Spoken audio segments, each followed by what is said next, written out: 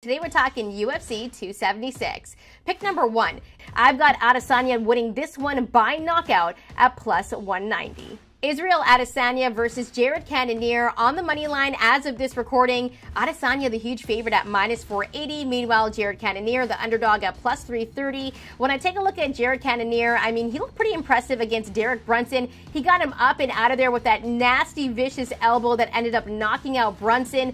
Cannonier throws everything with power, his punches, his elbows. So I think he's going to want to close the distance on Adesanya. But Adesanya, I mean, he has really good takedown defense, and he usually controls the distance. He's also going to have the height and reach advantage.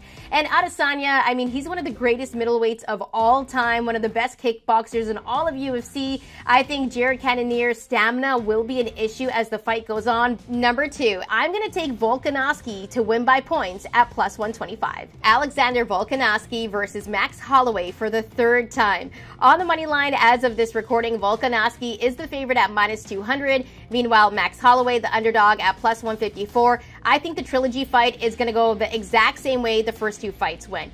A win by unanimous decision by Volkanovski in the first fight, and then a split decision win for Volkanovski in that second fight. There was lots of controversy in that second fight, but at the same time, Volkanovski is one of the best featherweights in the world for a reason. His ground game is elite, and I think that's exactly where he's going to want this fight.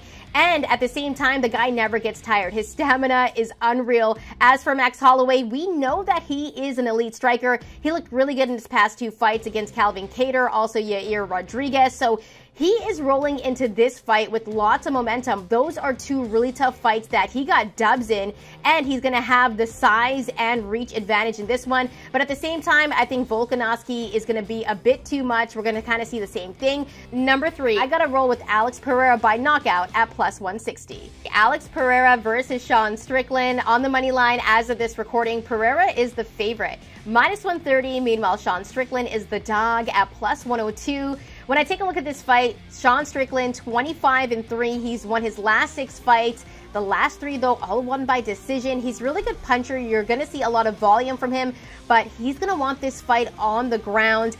And the thing about it, he has a really good ground game, but when you look at Pereira, who is 5-1, he's got great takedown defense. He likes to control the distance. He's going to have the height and reach advantage. And most importantly, the guy has real raw power. So this one is going to be violent. It's going to be vicious. But I'm actually going to give this one to Alex Pereira. I think Sean Strickland might leave himself a little bit open. Pereira's going to land a big one on him. Both these guys are going to have big moments in this fight. That's it for Quick Picks today. Remember to place your bets on the FanDuel Sportsbook. And if you're going to be betting, bet responsibly. Good luck.